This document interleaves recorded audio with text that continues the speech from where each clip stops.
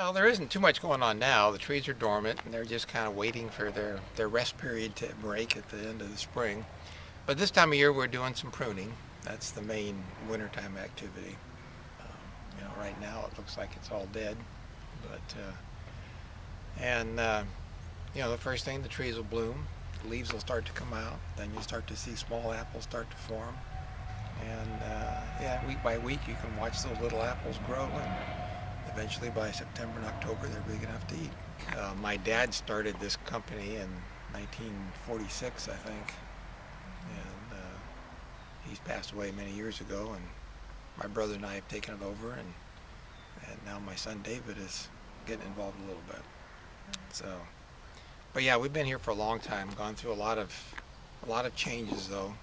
In the 50s and 60s, everything was conventional. Most apples went to Los Angeles or San Francisco, loose pack boxes. Conventional pest control was largely a calendar activity. You sprayed every 2 weeks or you sprayed every week. And then starting in the 80s, you started to see more interest in integrated pest management and alternatives to spraying by the calendar. You started doing more scouting and only spraying when you absolutely needed to. And then in the 90s, we converted over to organic so that everything we do now is organic. There's no conventional at all left anymore. With our size operation, we were too small to compete with Washington State in the conventional market, and our markets were going away, just like the whole Paro Valley used to have 15,000 acres of apples. Now we're down to about 2. And so in the late 80s we started to see this trend of acreage declining. We weren't able to compete with Washington State, so we looked for a niche, and organic was the most likely niche it looked like for us, and it's worked out successfully. Yields, I think, probably are a little bit less than what we were used to in the mid-80s, but I'm not sure it's completely due to the difference between cultural practices due to organic and conventional. It may have just been that the weather and the climate was different in those times, different varieties. But we don't really think we're losing production necessarily due to organic. Right. It certainly is more costly, but I think production-wise we're probably okay. There is no conventional apples grown in this area for fresh market. The only thing is going to juice. And we'd have been out of business if we hadn't converted over to organic. There was just, it's not feasible to grow conventional apples for fresh market here. Part of it has to do with Santa Cruz and this area just being kind of an incubator of organics from the get-go.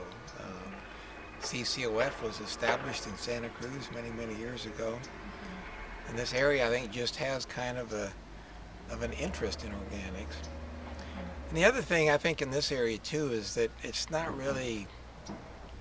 doesn't really lend itself to large-scale farming like over in the valley, and so farms are naturally smaller. The Santa Cruz area has been a good market for organics from the very start. I mean, that's one of the places where organic consumption started, really. The materials we use are pretty benign and stuff like that are allowed for organic. It's a far cry from the old conventional days. Mm-hmm. And, so yeah, we're happier with that. And, but like I said, I think the primary reason we got into it was that we wanted to stay in business, and we weren't going to be able to do that farming conventionally. So now, there's been a lot of advantages, I think, growing organically. I think it's easier on the crew. They don't have to worry about exposure to pesticides and stuff, and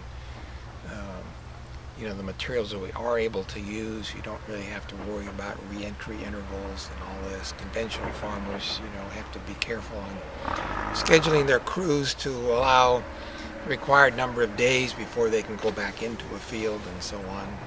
You know, we don't need to worry about that particularly. And, but there are a few problems too. We have a tremendous problem with snails. They, you know, we don't clean cultivate. It's kind of a lost cause to do that. We allow a certain amount of grass and weeds, and that makes wonderful habitat for snails. They love it. And so we have to send crews through and pick snails off by hand. No, we've tried a number of different things. There is a snail bait that is allowed for organics now, but it's not really very effective, and we find that we still need to use some other methods. On some of our more sensitive trees, varieties that are more sensitive to snails, we'll actually put copper bands along the base of the tree. Then the copper band will, or supposed to anyway, hinder the snails from climbing up the tree. So it works a little bit, but we still end up with a fair amount of hand picking of snails off the tree. You know, this area is very high land value prices. There's a lot of crops that will grow around here. You can see the few houses over next to us there with raspberries. It's possible that, you know, we could make more money actually renting this ground out for raspberries or something than we could growing our own stuff. Yeah. So, you know, you don't know. We'll keep doing it as long as we can, but you never know what's going to happen in the future. I think this area will continue to be involved in agriculture in some sort. You know, we've got pretty much ideal climate. There's good soil. Water is a real problem. And encroaching urbanization is another problem. So we'll have to see.